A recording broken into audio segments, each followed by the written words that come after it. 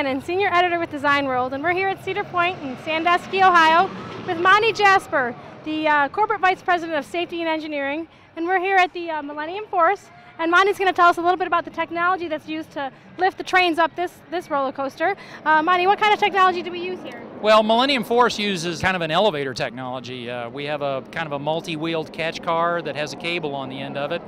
Comes down and hooks up the train in the station and essentially lifts the train to the top of the lift and lets it go, and then reverses and does the job for the next one.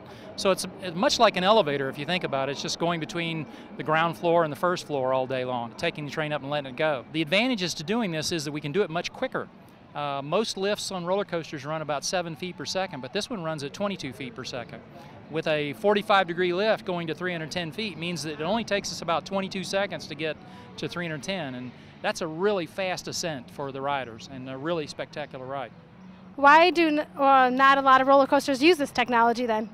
Well, you know, it was pretty special for us at that time, and we've always thought that it was very, very good. It just is a little more expensive upfront cost-wise, and the chains are just so reliable and have been such tried and true over the years that it's hard for people to get away from them. So.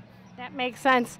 For anyone who's never ridden a ride like this, can you kind of describe what it feels like? Because I'm sure it's a totally different feeling than the chain lift technology. Well, I think, you know, Millennium Force to me is my favorite ride, and it is a sweetheart of a coaster. If you could imagine going to 310 feet and really getting scared about that, but then having somebody take you up there in the most gentlest way possible and riding you around in the most smoothest way, it's really a beautiful ride, in my opinion. Great. Well, thank you so much, Monty, for taking the time here.